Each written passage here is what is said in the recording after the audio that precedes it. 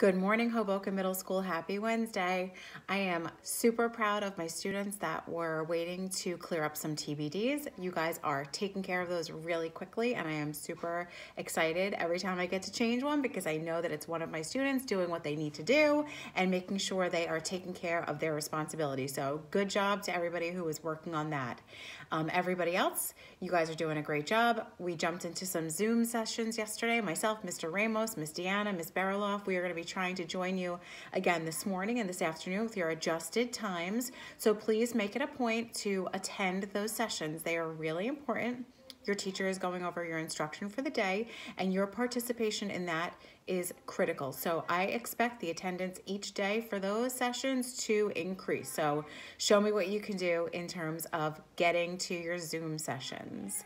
For today, I will have a few announcements after my message. Have a great day. Check in with Miss Liz Anderson if you're interested in working towards our goal of writing letters to the elderly in partnership with A Place for Mom and Love for the Elderly. Today, your I want to encourage everybody to try their Zoom sessions with their teachers today.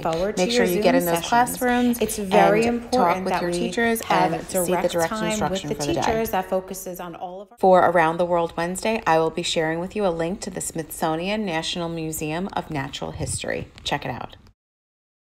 The Hoboken Middle School academic vocabulary word of the day is dispel, to force, to go away. And here are your Hoboken Middle School daily challenges. First, we have our origami project of the week, the fortune teller, which can be a fun game, and our Sudoku challenge of the day. Have a great day, everyone.